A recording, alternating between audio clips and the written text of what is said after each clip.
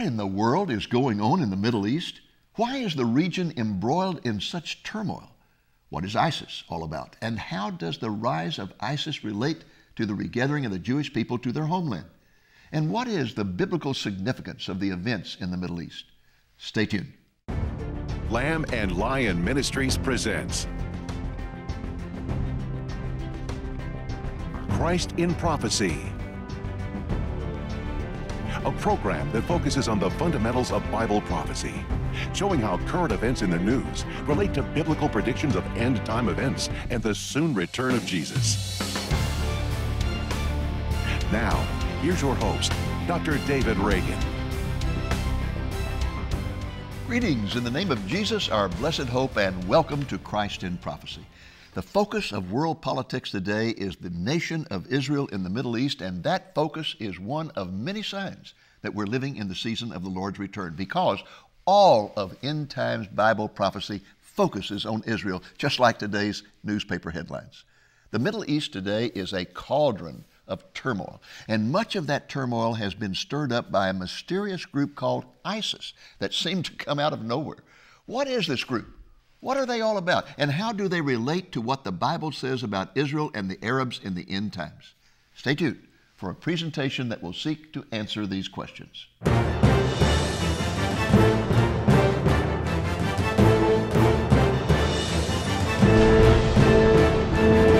Where in the world does ISIS fit into this picture? ISIS is a Sunni Muslim group that has transformed rapidly a terrorist group into a full-fledged army, and I mean rapidly. The group was founded by this man, Abu Bakr al-Baghdadi. He's a recluse. He keeps to himself. I think he's afraid of assassination. He never stays the same place in a night. He's moving around all the time. He's only made 2 public appearances since he formed ISIS. He is a real recluse, and very, very little is known about this particular man. What we do know is that he became the leader of an al-Qaeda group that was called ISI, standing for the Islamic State of Iraq. That's what they call themselves. And because of that, he began to launch terror attacks across Iraq with the idea of taking over Iraq and turning it into a pure Muslim state with Sharia law. In 2013, he ventured into Syria, and he changed the name of his group to ISIS, standing for the Islamic State of Iraq and Syria. He later changed it again to ISIL, Islamic State of Iraq and the Levant. Levant is a French word which means the Middle East. So you can see how he's expanding it. It starts out with Iraq, then it goes to Iraq and Syria, then it goes to Iraq and the entire Middle East. And then, in his most important public appearance in June of 2014, where he made a public speech for the first time, he declared the establishment of the Islamic State. And that's what he calls it today, IS, the Islamic State. He didn't call it ISIL or ISIS, he calls it IS. And that is the Islamic State. And let me tell you, that was the most important pronouncement that had been made by a Muslim in many, many years. Keep in mind that no Muslim caliphate, no Muslim empire has existed since the dissolution of the Ottoman Empire in 1922. When he declared an Islamic State, an Islamic caliphate, Muslims, radical Muslims at least, all over the world became excited. And they began to flood into the Middle East because they wanted to be a part of the establishment of the next Muslim caliphate, the next Muslim empire, which they hope will be the empire that will take over the world. Let's consider for a moment what motivates these people. Folks, in February of 2015, this lady, Marie Half, a State Department spokesman, made the most incredible proclamation I think has ever come out of the mouth of a government employee. She said that the motivation of ISIS is the desire to get jobs, that these are people who need jobs. Here is her actual words. We cannot win the war on terror, nor can we win the war on ISIS by killing them. Oh? We need to find them jobs. We need to get to the root cause of terrorism, and that is poverty and the lack of opportunity in the terrorist community. This is liberal thinking gone to seed. It is just pathetic, pathetic. This perverse idea that ISIS is driven by poverty and the need for a job. One of my staff members who doesn't even know anything about this, when I told him about this, he said, Dave, This is insane. I haven't heard one member of ISIS yet yelling, jobs, jobs, jobs. He said all they seem to be yelling is Allahu Akbar, Allahu Akbar. Allah is the greatest. Allah is the greatest. The real motivation, of course, is religion, and specifically the commands of the Quran. Now, these are verses right out of the Muslim holy book. To fight non-Muslims until you exterminate all other religions, leaving Islam as the one and only religion in the world. What are they doing? They're following the dictates of their holy book. Muhammad is quoted in the hadith as saying, I have been ordered to fight with the people until they say none has the right to be worshiped except Allah. ISIS has become very quickly identified by their use of indescribable, widespread radical terror. And this is in accordance with the Quran. In addition to military force, the Quran orders Muslims to terrorize non-Muslims. Surah 860, strike terror in the hearts of the enemies of Allah and in your enemies. And Allah then assures his followers that he will help them do this. I will instill terror in the hearts of unbelievers, smite them above their necks, and smite all their fingertips off them. It is not you who slay them, it is Allah. And concerning jihad or holy war, he says the Quran guarantees paradise to those who fight for Allah. In fact, in the Muslim religion, the only guarantee you have that you will go to heaven is if you die in combat fighting for Allah. Otherwise, there is no guarantee whatsoever. Even Muhammad said he wasn't sure whether he would go to heaven or not. And dying for Allah is presented as better than living. And if you are killed or die in the way of Allah, forgiveness and mercy from Allah are far better than all that others may amass of worldly wealth. It's a great thing to die for Allah. Also, martyrs are promised a sensual and luxurious life in paradise. In short, the Muslim paradise is one of eternal decadence. Let's consider for a moment the purpose of ISIS. We don't have to guess at it. We don't have to guess at their purposes because they have made this very, very clear. And you'll be surprised at what their number one goal is. Their number one goal always has been to overthrow the secular rulers of Islamic states. That's why Egypt is number one on their hit list. They want to take out the secular leaders of Egypt and get someone in there who is an Ayatollah, who is a clerical type individual. They want to take out all of the secular leaders of all the Islamic countries, and that will then produce their Islamic caliphate. Number two is to take back the land of Palestine for Allah, exterminating Israel in the process. One of the reasons they're so determined to do that is because the Quran teaches that if you ever conquer a land for Allah, it becomes his. That he only owns the land you conquer. And that if you lose that land, you have an absolute obligation to go back and conquer it again. That's interesting. The Bible says the whole world belongs to our God. But according to the Quran, the only thing that belongs to Allah is what has been conquered by the sword.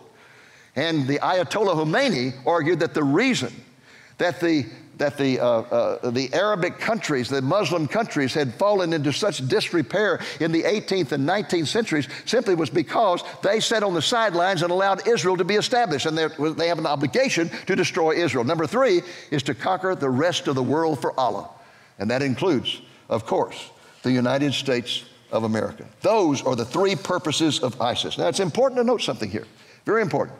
The eradication of Israel is not the top priority, nor is Israel viewed as a major obstacle to world conquest.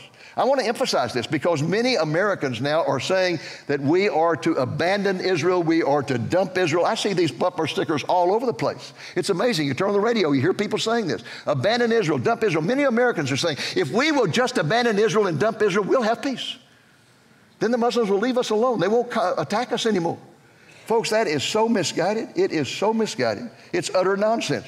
Israel is not the cause of Islamic terrorism toward the West. If Israel were to disappear tomorrow, fundamentalist Islam would still be determined to destroy America and to take the world for Allah. And if we were to abandon Israel, if that were to happen, and we're on the verge of doing it, we are right on the verge, the Muslim world would interpret that as cowardice. They would interpret it as proving that our word is meaningless. And they would say that we have proved what they say about us, that we are a depraved society devoid of values. The Arab world respects only strength, only strength. Let me give you an example of that. When the Arabs conquered the old city of Jerusalem in the War of Independence in 1948 and 49, they conquered the old city. You know what they did? They went to the Jewish quarter and they blew up every synagogue in the Jewish quarter. They burnt every Jewish house to the ground. The entire Jewish quarter was obliterated. Then they went to the Mount of Olives and they desecrated all the Jewish cemeteries, and they took the stones from the Jewish cemeteries and took them out and used them as stepping stones to the latrines of the army camps. In 1967, when the Jews reconquered the city of Jerusalem, there was panic throughout the Muslim world because they expected the Jews to do to them as they had done to the Jews. They expected the Jews to go in and burn the Arab quarter to the ground, blow it up. They expected the Jews to blow up the Dome of the Rock on the Temple Mount, and the Jews never even touched the Arab quarter, and they never touched the Temple Mount. And in fact, the second day after they had won it, they called a press conference and said to the Arabs, "We believe in freedom of religion, and although this now belongs to us, we're going to let you administer the Temple Mount." And to this day, even though the Temple Mount is under the sovereignty of Israel, when you go up there, you're under control of Muslims. You can't touch your wife's hand. You can't read the Bible. You can't pray. You have to obey all their rules. The Jews thought this would prove to the Arabs that they wanted to live in peace with them. To the Arab mind, all that the Jews did there was a sign of weakness. They don't have the will to destroy our quarter. They don't have the will to destroy the Dome of the Rock. These are weak people. And one day, we will conquer them. The only thing they respect is power. And let me tell you, this thing of trading land for peace whets the appetite of the aggressor and only makes them want more. They said, "Oh, there'll be peace, peace, if you would just give us the Gaza Strip." They gave them the Gaza Strip. What'd they do? Move all the terrorists in and start shooting rockets into Israel.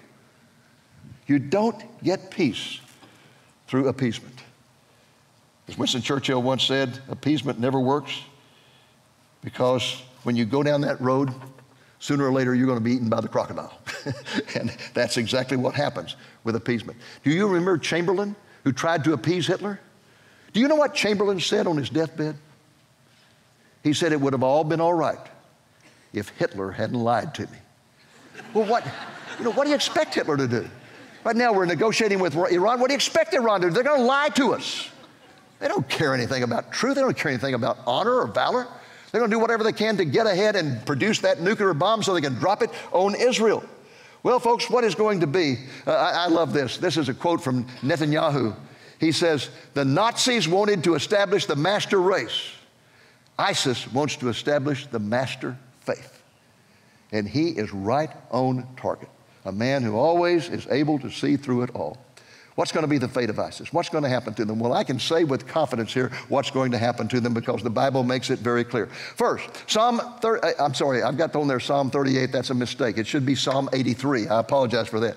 Psalm 83 indicates that Israel will be attacked in the end times by a coalition of Muslim states that share a common border with the Jewish state. In other words, those Arab states that have a common border with Israel are going to all attack Israel in the end times, and it says they will attack them for the purpose of wiping out the nation of Israel. That would today include Lebanon and Syria and Jordan and Egypt and the Gaza Strip.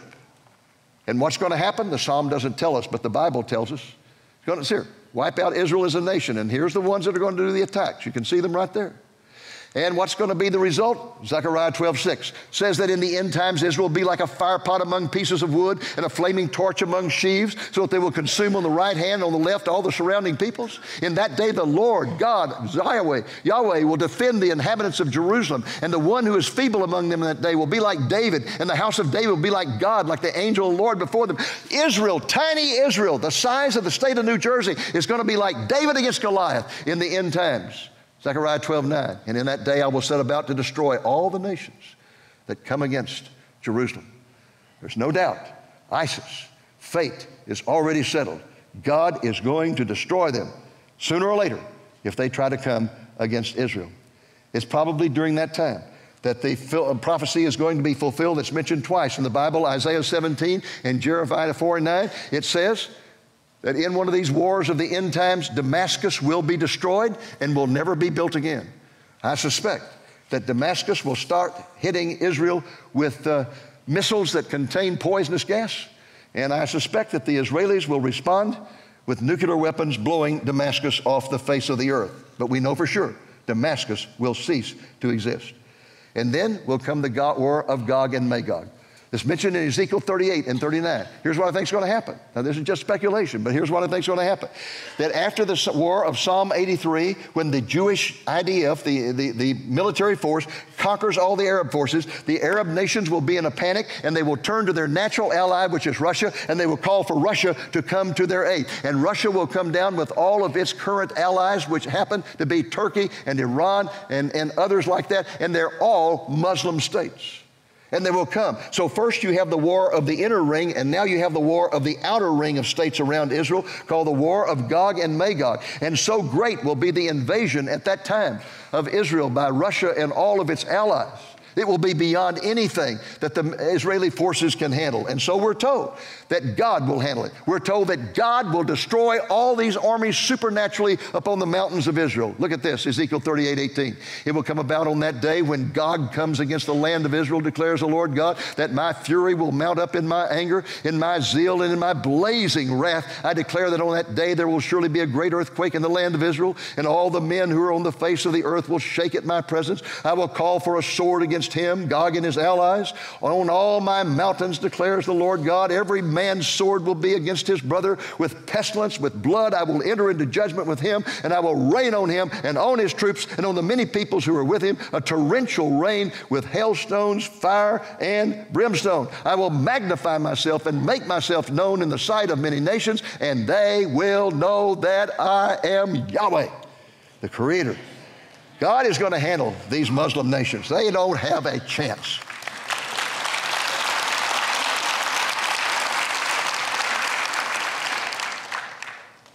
Franklin Graham recently affirmed this particular scenario of end times.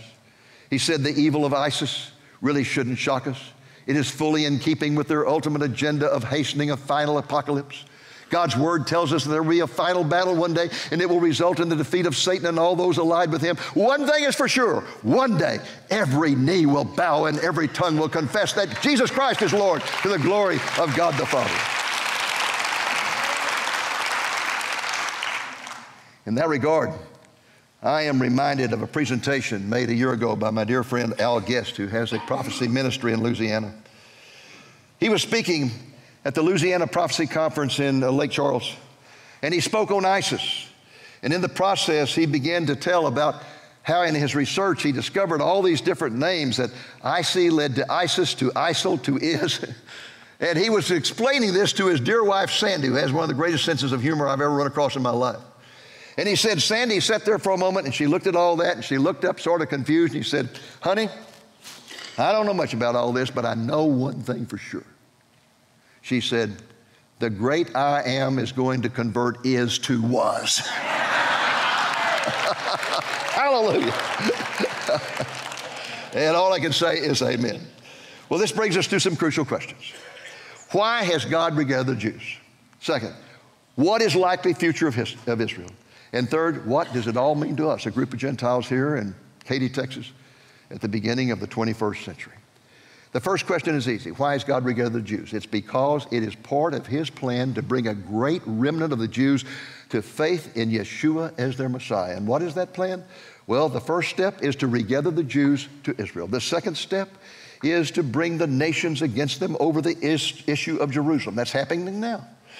The third step is to hammer them until they come to the end of themselves. That's the tribulation, resulting in the salvation of a great remnant who will turn to God in repentance. And thus, the future of Israel is a period of great tribulation that will bring the Jews to the end of themselves, but the pouring out of God's wrath will be followed by showering of his glorious grace. For when Jesus returns and comes to the Mount of Olives, we are told that the city of Jerusalem will be surrounded by the Antichrist and his forces. It will be about to fall. He will come to the Mount of Olives. When his foot touches the mountain, it'll split in half. It says the remnant will come out of the city. They will come up to the Mount of Olives, and they're going to bow before him, and they're going to cry out, Baruch haba b'Shem Adonai, blessed is he who comes in the name of the Lord. This is an illustration by a Messianic Jew from Israel.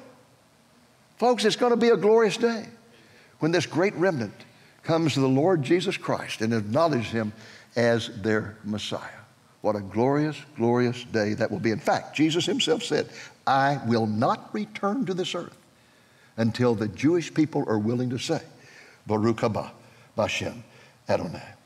Now, what does this mean to us? To a group of Gentiles here. What does it mean to us? Well, there are many things, but I just want to mention two.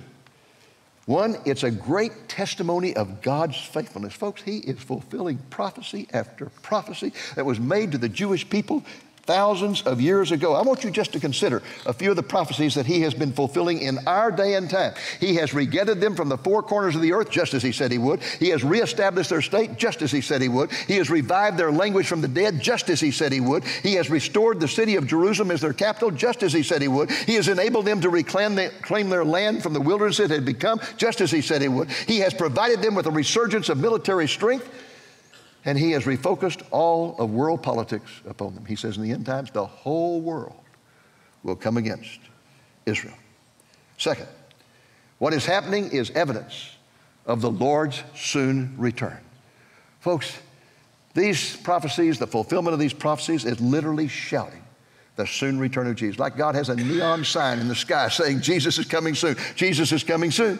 We are witnessing the fulfillment of Bible prophecy before our very eyes. And we can be assured that if God is faithful to fulfill every promise He's made the Jewish people, He's going to be faithful to fulfill every promise He's made to you and me, to His church. There are glorious promises He's made to us. He has said that one day, very soon, any day, there's not one prophecy that has to be fulfilled for this, that one day, very soon, an angel is going to appear in the heavens. He's going to blow a trumpet and He's going to shout. And when that happens, the Lord Jesus Christ is going to appear. He's not going to come back to earth. He's just going to appear. And the graves of the believers are going to be emptied. He's going to bring with Him, it says in the Thessalonian letters, it says He's going to bring with Him the spirits of the dead who are in heaven with Him. And He's going to resurrect their bodies in a great miracle of recreation. Listen, this is the one who spoke and the whole world came into being. And there's nothing for Him to speak and the bodies to come back together. Whether they be burned, whether they be in the sea, whether they be in the ground, whether they be decayed, whatever, they're going to come back together in a great miracle of recreation. In the instant of an eye, He's going to take their spirits and He's going to put them back together with their bodies. And He's going to glorify their bodies and give them an eternal body. And then those of us who are alive when that happens, and I hope I am, we are going to be translated up, following them, to meet Him in the sky. And on the way up, we're going to be translated from mortal to immortal in the twinkling of an eye. We won't even experience death, the generation that's alive on that day. People say, you cannot, there's only two things you cannot escape, and that's death and taxes. No, it's just taxes and more taxes. There's a whole generation that will escape death. On the way up, when we meet the Lord in the sky, we're going to be given glorified bodies. We're going to be taken to heaven. He's going to judge us of our works, not to determine our eternal salvation, but to determine our degrees of reward. And He's going to hand out all kinds of degrees of reward. And at the end of the tribulation, we're going to be in heaven while that's going on. At the end, we're going to sit down with Him at the greatest feast the cosmos had ever experienced, the marriage feast of the Lamb. And we're going to sit with Him and we're going to celebrate our union with Him. And at the end, He's going to stand up and He says, go, let's go. And He's going to get on that white horse and He's going to break from the heavens. And we're going to come with Him. I don't know if you ever thought about this, but it says we're coming with Him. Hundreds of millions of glorified saints. I've had a vision of this, that the Lord comes back to the Mount of Olives and hundreds of millions of glorified saints are in the sky above and many are in the Kidron Valley filling it. And He's going to replay a day in His life. Once before He came to the Kidron Mountain. Once before He got up there on the Mount of Olives. And He got on a donkey and He rode it down in the Kidron Valley and up to that eastern gate. And people yelled, Hosanna to the Son of God. Hosanna to the Son of David. And then a week later they were yelling, crucify Him, crucify Him. Well, this time we're going to be there in our glorified bodies. And we're going to be yelling, Hosanna to the Son of David, Hosanna to the Son of God. Let me tell you, I can hardly wait. Every time I sing a song that has Hosanna in it, I get goosebumps because I know one day I'm going to be there to see this. And He's going to ride that great white war charger down and read Psalm 24. It says that when He comes up to the eastern gate, that the gate will say, come on in, you King of glory. And the eastern gate, which has been bricked up ever since the Turks took it in 1417, I believe it was, bricked up ever since there. But it says in the Bible, the eastern gate will be closed and it will not be open until the Messiah comes. That gate is going to blow open. Read Psalm 24. It says, come on in, you King of glory. He's going to go up on that Temple Mount. He's going to be coronated the King of kings and the Lord of lords, and we're going to be there to see it. We're going to be there to sing hallelujah. What a great day that's going to be. And then he's going to begin his millennial reign. He's going to put us in glorified bodies all over this earth to reign with him. He's going to reign in his glorified body from Jerusalem, and the earth is going to be flooded with peace, righteousness, and justice as the waters cover the sea. And at the end of that time, he's going to take us off this earth. He's going to put us in that new Jerusalem that he's been preparing all these many years. And we're in that new Jerusalem. I think we're going to see the greatest fireworks display in all of history as he heats up this earth and he burns away the pollution of Satan's last revolt. And out of that fiery inferno is going to come a renewed earth, a perfected earth, a refreshed earth. And then he's going to lower us down in that new Jerusalem to that new earth. And we're going to spend eternity, eternally living in glorified bodies in the new Jerusalem, on the new earth, in the very presence of Jesus Christ. And it says we will see the face of God. The Bible says no one has seen the face of God. We will see it. What that means is we're going to have eternal fellowship, intimate fellowship with our Creator and with the Lord Jesus Christ. I tell you, I don't know about you, but I can hardly wait for that day to come. Come quickly, Lord Jesus. Hallelujah.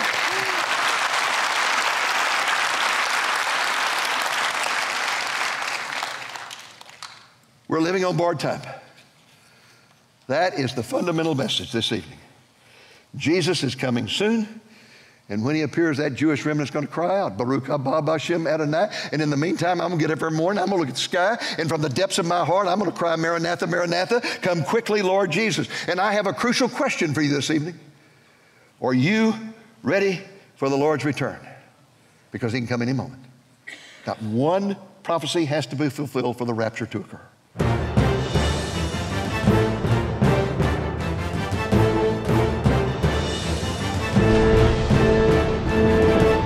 I hope the presentation you have just witnessed has helped you to better understand what the turmoil in the Middle East is all about. And I hope it has helped you to realize that it is all part of God's end times plan for that area of the world. I hope, too, it has convinced you that we are truly living in the end times. And in fact, we're living on borrowed time because what is going on in the Middle East is a sign that we are living in the season of the Lord's return. Well, that's our program for this week. Until next week, the Lord willing, this is Dave Reagan speaking for Lamb and Lion Ministries saying, look up, be watchful, for our redemption is drawing near.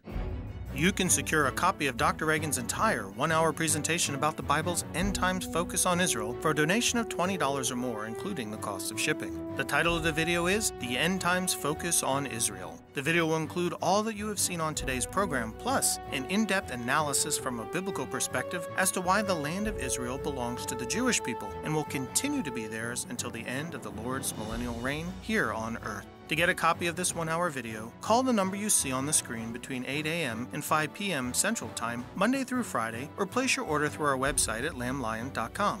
Again, the title of this one-hour video is The End Times Focus on Israel. It could be yours for a donation of $20 or more, including shipping. We publish a bi-monthly magazine called The Lamplighter. Each 24-page issue contains a variety of fascinating articles, most of them about some aspect of Bible prophecy. The magazine is free of charge by email. If you would like to start receiving it, just go to our website at lamblion.com and sign up.